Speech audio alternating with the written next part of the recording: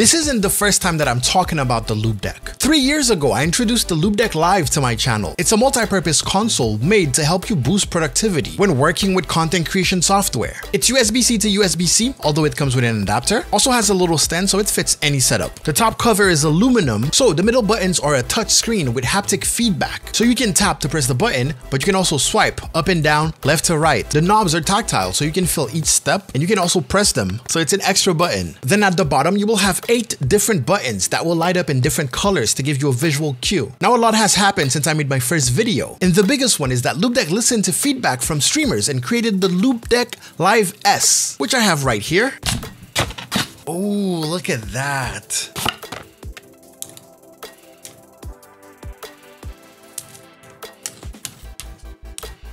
So now you have options. This is more compact, more affordable, but depending on what software you use or what type of content you make, you might want this one. Loupedeck is part of Logitech now, so platforms like Streamlabs will have full integration with the software. And talking about the software, it has drastically improved since the last time I covered it. So let's check it out. So the first time you open up the software, it's gonna walk you through the main functions. On the top left menu, you can select the device, the main profile. If you use things like Premiere Pro or Lightroom, Loupedeck uses their native API to give you access to all the functionalities possible. For example, I have this already populated profile for Premiere Pro. When I hover here, it's gonna be my undo button, and then those are pages for editing, and I have all my main editing functions, including ripple delete, ripple trim. Then I have my page for color, if I'm doing color grading or color adjustments. With the knobs, I can immediately adjust the contrast, the whites, the blacks, but I can also set them to control different stuff. As you can see, vibrance, creative saturation, and specific looks. But let's go back to a main profile. Then we're gonna have workspace. So within a profile, you're gonna have multiple workspaces. By default, you'll have daily use, and you already have some examples of what you can display on screen. For example, the clock. You can have visual information instead or as well as practical buttons. Now, when you wanna create your own workspace, you can just click here, create new, then call it whatever you want. The name of the activity, for example. But I already created one called LiveStream, and this is where the right panel would come handy. Everything is organized per application, but you can also customize this list as well as add to it by downloading plugins from the marketplace. So using software like Streamlabs Desktop to live stream, for example, you'll immediately find a list of your scenes right there. And all you have to do is basically drag and drop, and this is how we get our starting soon screen right there. Under that, you'll find individual sources if you want to turn them on, turn them off, regardless of the scene. We also get a specific drop down for our audio. Under general audio, you're going to find your headphones, your microphone, the most important things basically. And you can see that the icon changes. Actually, you can filter by type of action. Those are press actions, and those are rotate actions, which you can control with the knobs. Let's say I want to control my headphones. I would drag and drop here, and something's going to pop up here. And we're going to see our options between rotate actions on the knob, but also since you can press the knob as a button, you also have it right there. I have it set up to toggle mute. So if I press mute, it'll mute my headphones in Streamlabs Desktop. So now while on Streamlabs Desktop, I can turn the knobs to set my headphone volume.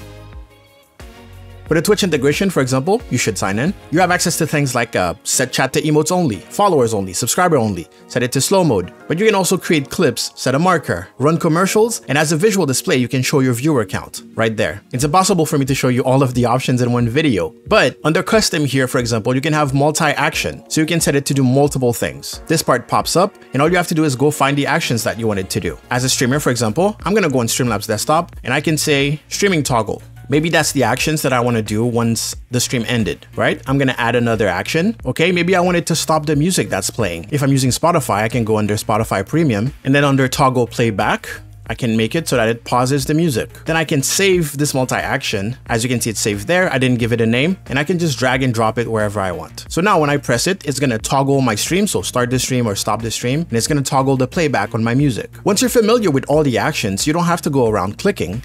You can just click search. Under Streamlabs, you can look for your headphones, for example. If you have specific source and you know OBS has a bunch of sources, you can just type the name and find it. If you only want to see one type of action, you can click on rotate actions, and it's only going to show you the rotate ones. And also make sure to only see the button presses once. All of the buttons are fully customizable. You can even have animated GIFs, or you can just go to the marketplace to get some more. So right there, let's click on marketplace. And as you can see, there's a lot of profiles that you can get, especially for specific software. For example, Slack, there's Audacity, there's Blender, that's a really good one, Filmora, Notion, Ableton Live, Affinity Photo, DaVinci Resolve, I know a lot of you use it, Cinema 4D, Cubase, it's really for everyone. So those are profiles, and then you have plugins. We saw Spotify, Streamlabs, of course, but there's Microsoft Teams, there's Chromecast, OBS Studio, Lumia Stream, VoiceMod, Twitch Studio, all of the Adobe ones are pre-installed, and we even have StreamerBot that is very beneficial for live streamers. So I talked about icon packs, and you can see there is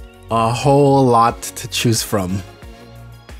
Like a lot, like so many. Some of them are created by owned. We have some 3D ones, some software specific ones, and you can easily install them by just clicking install. Other than that, you'll find some sound packs. We recognize the Blurp logo here, stream overlays, emotes and badges, presets and styles for Lightroom.